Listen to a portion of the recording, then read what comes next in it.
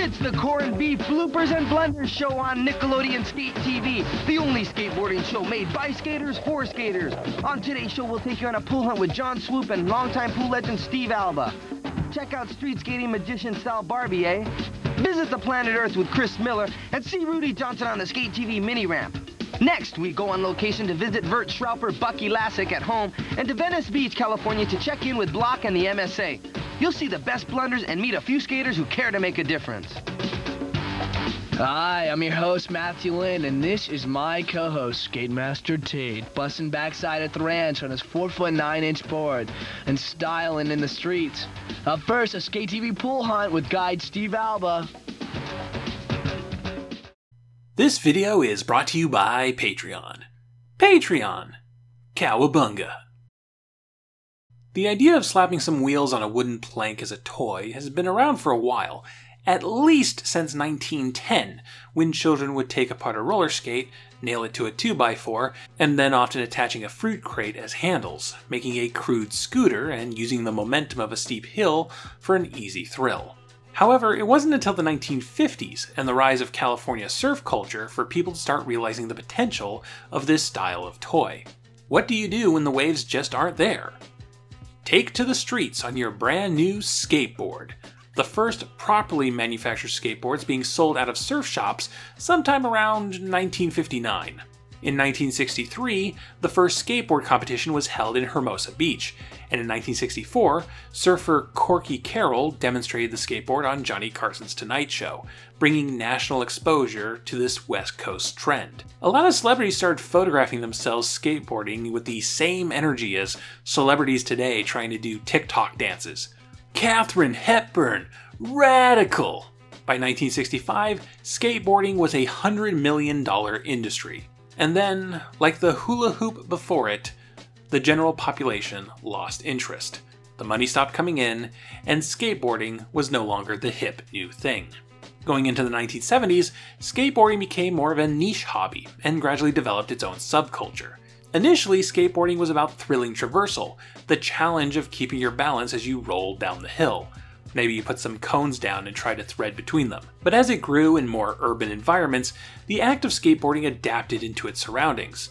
Large concrete foundations became impromptu skate parks. California droughts resulted in a lot of empty swimming pools that you could trespass onto, creating ramps that added a lot of verticality and eventually saw skateboarders catching air.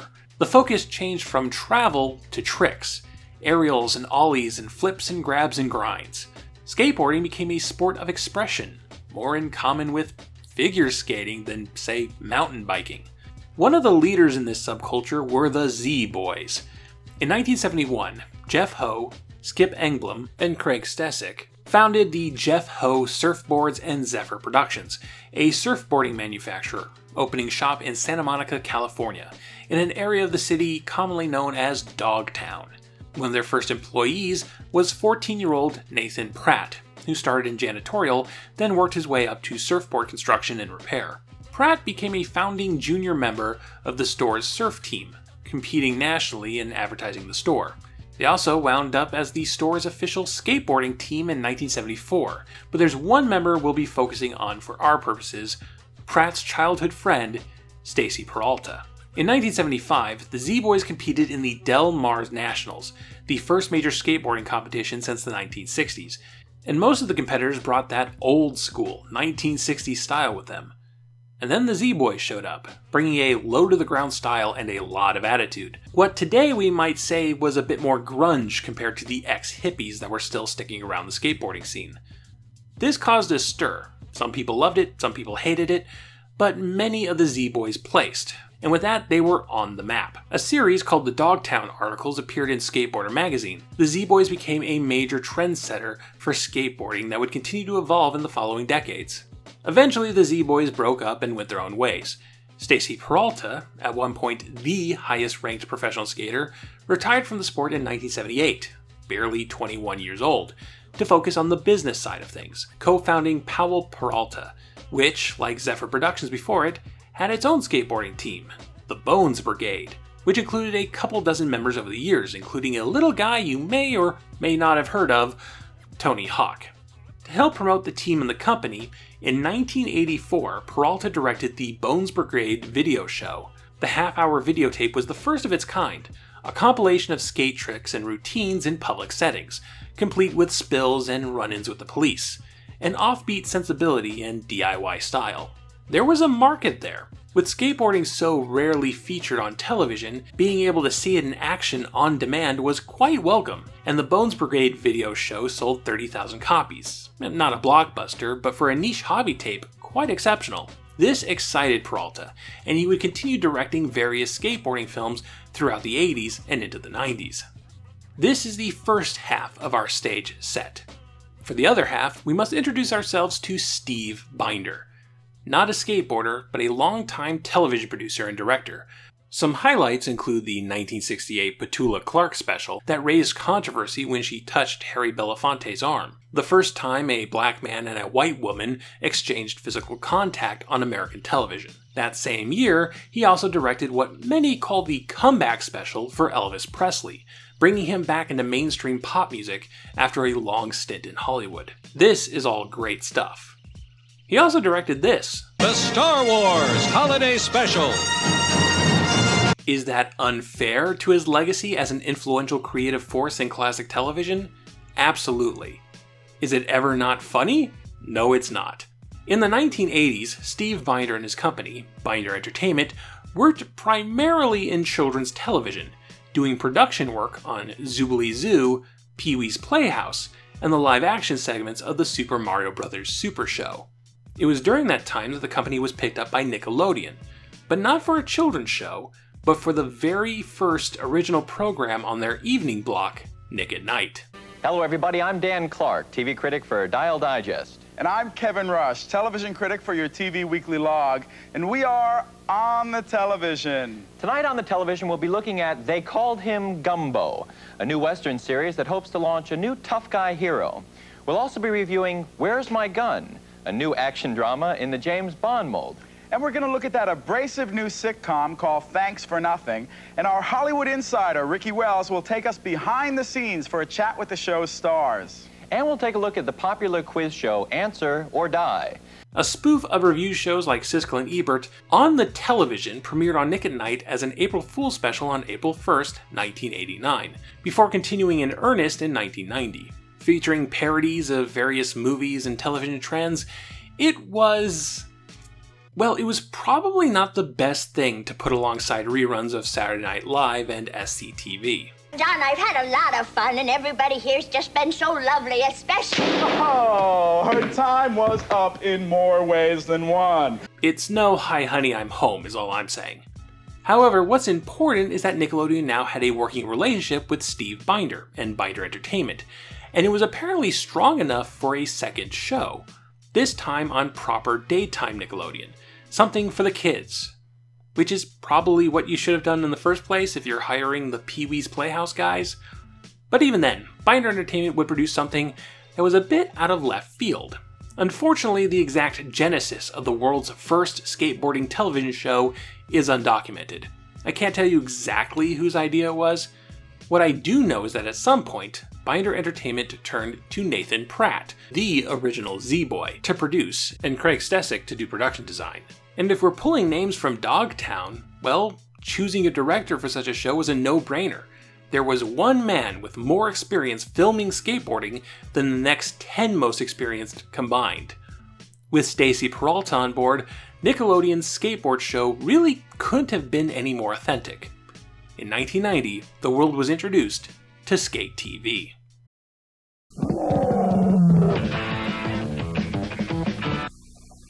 SK8-TV. Coming up next on Nickelodeon.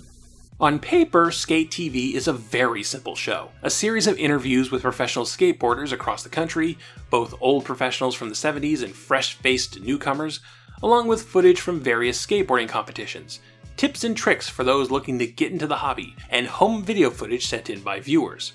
That sounds pretty straightforward, but Peralta didn't compromise one iota for the show's tone and style, and so everything is presented in a weird, off-the-cuff, and somewhat irreverent way.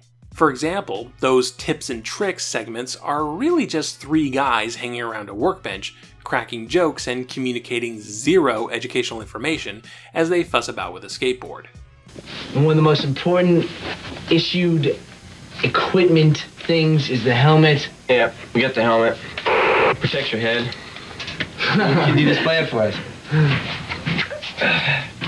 Clips right on. It's awesome. Nicely done. Don't you normally do this with it? Yeah. Many of the interviews are re-edited to be comedic, putting their words out of context for a silly outcome. We asked state skaters the following question. Is this a good question? That's a good question. Yeah. I don't think so. Tough question. I don't know. Yeah. Like, what, You know, that's one of the questions I hear all the time, and I have absolutely no idea. Sometimes the show goes into full-blown art house territory, little student films that get you scratching your head. Skate shops. Yes, skate shops. Skate shops. Skate shops, yes. Why, yes. Why do birds sing? Why do fish swim? Why are some skate shops better suited for skate commerce? Exactly why. Why? Service, repair, skate videos, clothing, equipment, service, repair, skate videos. Not so fast. Sorry. You've made a mistake. You have made a mistake. Going to bed without dinner. Exactly. Again, please. Again, please? Service, repair, skate videos, clothing, equipment, service, repair, skate videos. Much better. Pretty quickly, you realize that this isn't a sports show. It's a vibes show. There were two hosts. The first was Gary Hurtado, aka Skate Master Tate, a professional skater, DJ, and rapper. An early member of the skate punk music scene who had worked with Stacy Peralta, contributing songs to his various video projects. Stacy Peralta, he's a friend of mine. I met him at Skate Tokyo back in '79. Was skate for GNS way back then. Now it's incorporated in a company man. Welcome to the deep end, and now here's the beef. Here's the skate master going down, hits a little oil slick, oh, bam, mashed potatoes and beef with a side roll. Check out the, oh, slips out, bam, roll, gets right up. And now the Skate TV trick of the week. We have Lord Salva doing a stair carve, plants his hand on the bottom stair. Here's another angle, check this out, bottom stair over coping grind in slow-mo action, please. Grinds and around, yeah. A very authentic presence for this kind of show. But he was also 30. So to help balance things out for the show's younger demographic, they brought in 19-year-old Matthew Lillard, credited here as Matthew Lynn. Yes, it's that Matthew Lillard. Do you read it all in your free time? I read a lot. Do you really? What kind of books? Charles Bukowski, if you ever heard of him, he's one of my favorite authors. He's a great author. His first television gig, Lillard wasn't from the skating scene. No, he was a serious, capital A actor, easily the most actory actor among Nickelodeon's child hosts around this time. He started performing in school plays starting in the 8th grade, shows like Greed for Gold, Oklahoma, and Can't Take It With You. He co-founded the Thespian Club for Foothill High School in North Tustin, California, and then enrolled in the American Academy of Dramatic Arts in Pasadena. He founded his own production company, Live and Kicking Productions, and his own theatrical company, the Mean Street Ensemble. Around the time Skate TV was airing, Lillard was working with the Vietnam Veterans Aid Foundation to stage a production of Tracers, a play about the struggles of soldiers in Vietnam. Lillard was serious business, which is funny because Skate TV was the beginning of him being typecast as various slacker weirdo types. From this show to Hackers, to Scream, to SLC Punk, to becoming the new official Shaggy for the Scooby-Doo franchise. Are you challenging me? As far as I could tell, this really wasn't his scene. He's better at the scripted segments, the surreal skits are more his wheelhouse, but even I can't deny that he has the look of a skate rat. Hey, let's have a seat.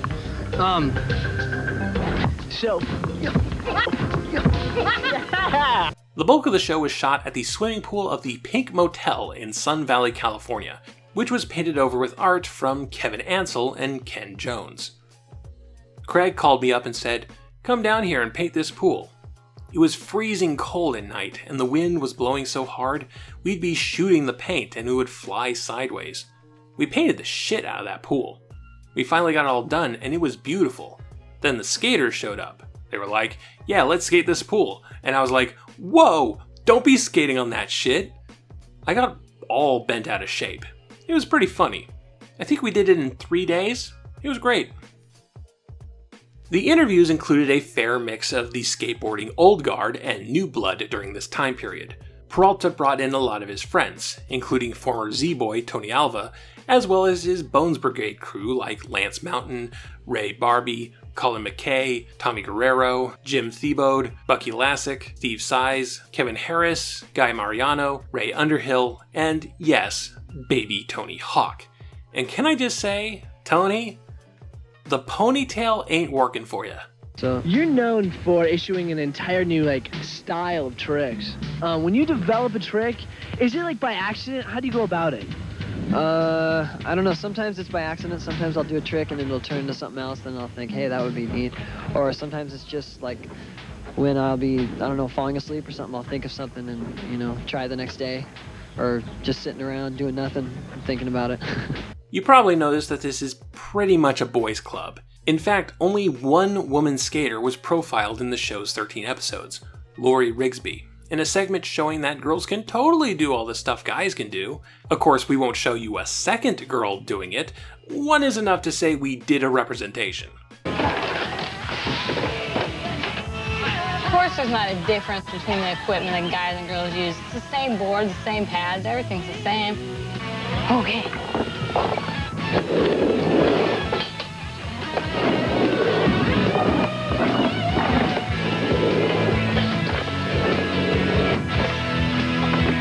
And there is at least one unfortunate in hindsight inclusion with Mark Anthony Rogowski, aka Gator, one of the most dominant skateboarders of the 1980s. What kind of music do you listen to? Oh, wow. I'm influenced by all different kinds of music. It's just all the Motown, and I like Prince a lot, I like the Stranglers a lot from UK. They're pretty good too. On March 20th, 1991, a little over a year after this episode first aired, Rogowski assaulted and murdered 22-year-old Jessica Bergston. Rogowski pleaded guilty and was sentenced to 31 years in prison. On June 14th, 2021, 3 weeks ago, as of the time of this writing, Rogowski was approved for parole. How this affected the show is, well, not the important takeaway from this tragedy, but I can't imagine the Gator episode saw a lot of rotation afterwards. SK8-TV only had one 13-episode season, which wouldn't be a lot for most shows, but it seemed to be more than enough for what SK8-TV was trying to accomplish. 13 episodes may have even been too much, as one episode is basically a clip show, re-editing interviews from previous episodes. Initially, SK8-TV was paired with another show about young people doing physical activities, Wild and Crazy Kids. The pilots for both shows premiered on the second weekend of January 1990, with Wild and Crazy Kids on the 13th and SK8-TV on the 14th. The pilots were then paired together and re-aired on January 21st, 1990 as part of Super Sports Sunday, a weekend promotion showing off the channel's new sports programming, with Wild and Crazy Kids first at 10:30, followed by SK8-TV at 11. Both shows started airing in earnest on July 4th, 1990, with SK8-TV airing around 6:30 p.m. on Saturdays and 11:30 a.m. on Sundays. Not bad spots. However, while both shows were produced on the cheap, Wild and Crazy Kids had broader appeal, being a more general physical activity show that most people could get into. SK8-TV, on the other hand, had a very narrow demographic. If you're not already into skateboarding, if you don't already hit the skate parks and have a subscription to Thrasher magazine, then this show doesn't have much to offer you. It's not even that great as an introduction to the sport.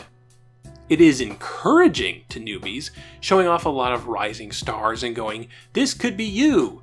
And it doesn't shy away from the fact that even seasoned veterans fall off their boards quite a bit. But the show offers very little useful information for those looking to learn. This isn't Skateboarding 101, but instead showing off tricks and interviewing athletes you're expected to already know. Actually, the commercials for this show, the interstitials, had more skateboarding information for beginners than the show proper. Get your pads on. It's time to skate. Nickelodeon Skate TV presents You Can Shred, a crash course in skateboarding. Lesson 3, wheels. All wheels around, but they're not all the same. Knowing the difference in wheels can improve your skating. Here are the wheel facts from Skate TV. On the side of every wheel is an A number and a millimeter number. The A number measures hardness. The higher the A, the harder the wheel. The millimeter number measures size. The larger the millimeter, the bigger and wider the wheel. What type of wheel is right for your stick? That depends on the terrain you like to skate. A soft wide wheel is a good downhill street wheel. It will hug the road like a mag tire from the Motor City. Hard narrow wheels are good for tricks in the flatlands and for power slides. If you're into noise, harder wheels make for a louder ride. When buying wheels, get your local skate shop dealer's advice on the type of wheel that best suits your style of riding. Skate TV, wheel wisdom on the only network for you, Nickelodeon. And you know what? This is all 1000% okay. I mean, that's the whole advantage of cable television at this point.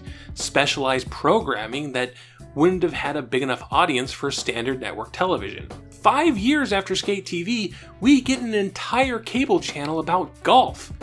And golf sucks. Why not have a dedicated half hour for a show made by skateboarders for just skateboarders? Skateboarding is cool. Let them have their space. Skate TV never produced a second season, and would air its last on the channel on September 28, 1991. One might wonder what would have been if they had carried the show on for just a few years more, because skateboarding would have something of a mainstream renaissance into the mid-1990s and early 2000s, with the X Games beginning in 1994, the first Tony Hawk's Pro Skater video game premiering in 1999, and Jackass, born from skateboard prank videos, would start airing on Nickelodeon's sister channel, MTV, in 2000. It would probably be giving Skate TV too much credit to say that it kicked off this era of skateboard culture, but it certainly didn't hurt, and there was a demand, a healthy niche that was ready to be filled.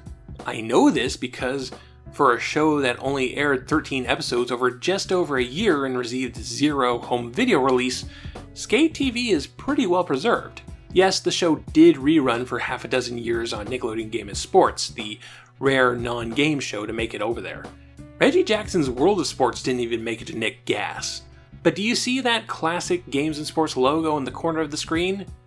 No you don't, because these are all recordings from original broadcast. Being the first skateboarding show means it's also the only skateboarding show, meaning if you're into skateboarding, you gotta record it and add it to the collection with the Bone Brigade tapes and the home movies of you and your buddies. As somebody who appreciates the sport of skateboarding, who enjoys watching it but hardly knows anything about it, I didn't get a whole lot out of watching Skate TV for Knacks, but I fully acknowledge that this was a show that was never made for me. For most of us, Skate TV is a trivia point about where Matthew Lillard got his start, but for a select few, it was a home, the first bit of mainstream recognition for the subculture they belonged to. Made by skaters, made for skaters, as authentic as it gets. It's goofy and irreverent, and a celebration, and I think that's pretty cool. Nick, Nick, Nick, Nick, Nick, Nick, Nick, Nickelodeon. Nick, Nick, Nick, Nick, Nick, Nick, Nick, Nickelodeon. Next time, we talk about a show that feels like a leftover from the Silver Ball era, and take a deeper dive into cable in the classroom. There's a lot of books on the history of skateboarding culture, but the main one used here was Skateboarding and the City by Ian Borden, a pretty comprehensive look at the history of skateboarding through several different lenses, including urban development, skateboard technology, and pop culture.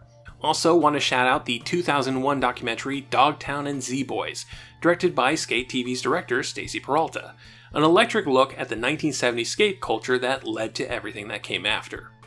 Thank you all for watching. If you'd like to support Knacks and other Pop Arena projects, consider contributing to my Patreon. Every dollar goes to research materials, production values, and vitamin D. Doctor says I need more vitamin D.